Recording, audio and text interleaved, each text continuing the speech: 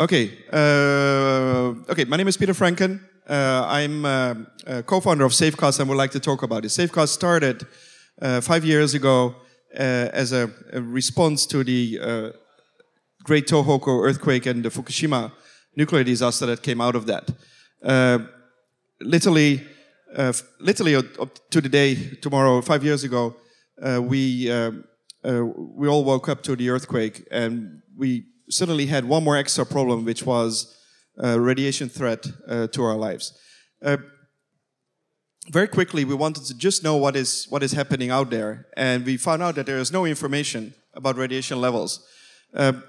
As a reaction, we said, okay, maybe we can collect this information and put it on a website and share it with people. We did that, but we found out that there was no information, so we kind of failed. And then we said, okay, let's get some money and let's try to buy lots of Geiger counters, and we give this to people so that they can go measure. And that didn't work out.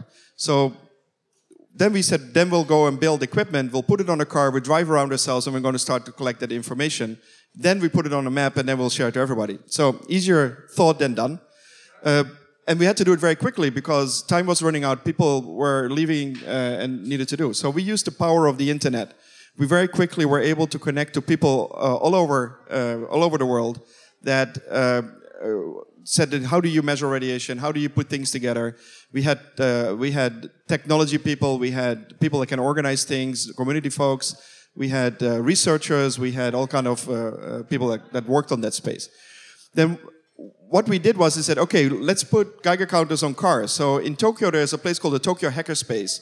It's a group of do-it-yourself people that try to do things, and we went there and we started to build a system which is something that looks like this, but it looked a little bit bigger than this. But it basically is a compact system that you can very easily put on the window of a car. So once you put it on the window of a car, you can drive around and you can collect radiation levels as you drive around. It's a little bit like Google Street View. It's the same idea, but then with radiation. So we built the system, and we built it in a week's time, and on the next day, we drove off. Initially, we wanted to use electrical cars, because we thought that is better than cars that run on gasoline. So we got some help from a very famous electrical car maker, and we got lots of volunteers. And so it was really great. So we had lots of volunteers to go up to Tohoku. But the problem was that there were not recharging stations. There were no recharging stations in Tohoku. So we ended up going with a Nissan, very old car that was donated to us. And we put the Geiger counters on it. This is how we came to our first city we measured was Koriyama City on April 24th, 2011. Once we built these things, initially we were driving up to Fukushima to measure ourselves. Very quickly, we made these things so easy to use that we can give them away to people in Fukushima so they could go measure themselves. This is one of our first volunteer to measure on his own in Iwaki City. And they measured the entire city of Iwaki. It's a very large city. It's the largest city in Fukushima.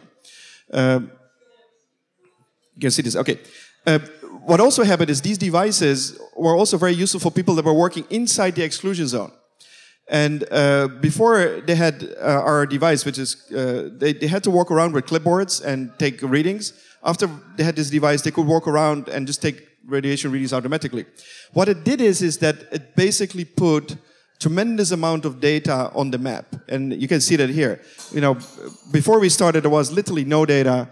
And we could measure literally street by street every little detail. We were able to map it. So this allowed people that were living in, they could see the radiation level in their own street. So here, these are two people that were evacuated out of the area near the power plant shortly after the disaster. And they were evacuated to a city in Aizu. And here they're looking at our map to see what the radiation levels are at their house, which they couldn't reach. So this is basically, you know, it really is very important for people to know for themselves what happened. Our other breakthrough came is then lots of people wanted to get these things, and then we basically turned this, we made this accessible so everybody could build this on their own. We made it open source, we made it open hardware. And by doing so, people inside Japan, but also outside of Japan, could basically build these themselves. So here you see some of our volunteers. This is an Aizu workshop where we're building the Geiger counter systems together. And we have done many, many of these workshops where people have been successfully been able to build these themselves. So what that did is that instead of us building things for people to measure, now everybody can do this themselves. So what that did is that suddenly we could start measuring radiation outside of Japan. So large parts of Europe, the US, and increasingly other parts of our planet, volunteers have built this themselves and start measuring. So that kind of self-fueling passion is happening. Another thing we have been working on is to measure radiation in one single spot all the time. And we call this the point cost system. It is basically a sensor that people can install on their house, and it will measure radiation 24 hours a day. This is very important because radiation changes slowly, but people want to know that it actually is going down. And here you can see our volunteers have installed the sensor. You can see above the doorpost at a community center that is about to open around this time in Okada, which is still in the evacuation zone. And this will allow people that go to a community center to see the radiation levels real time at the community center.